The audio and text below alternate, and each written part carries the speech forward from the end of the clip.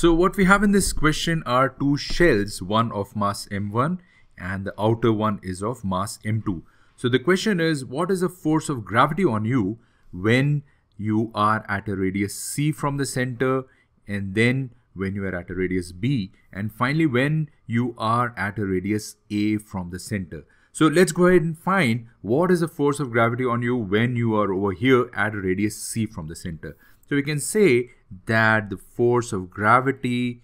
is equal to g into mass, and mass here would be, you can see, m1 plus m2, because you can assume that the entire mass of m1 and m2 is concentrated at the center, and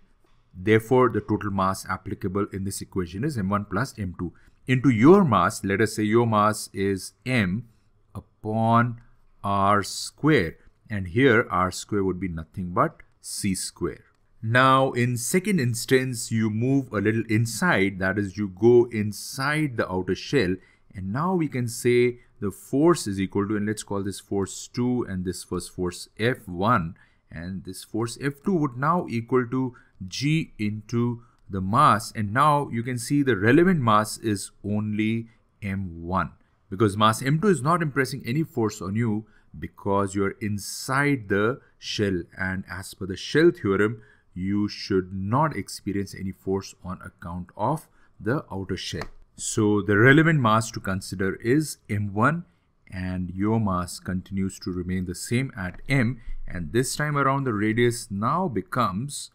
b, and you take square of that.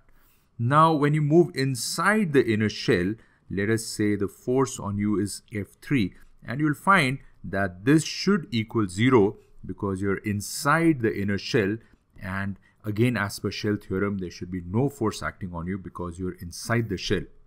And if you go back to the lesson where I've explained shell theorem, the theory is that if you take the vector sum of all the forces acting on you on account of various pieces of this shell, or for that matter various pieces of this shell, the net sum of the vectors would turn out to be 0. And that is actually the shell theorem, wherein if you're inside a shell, then there will be no force acting on you.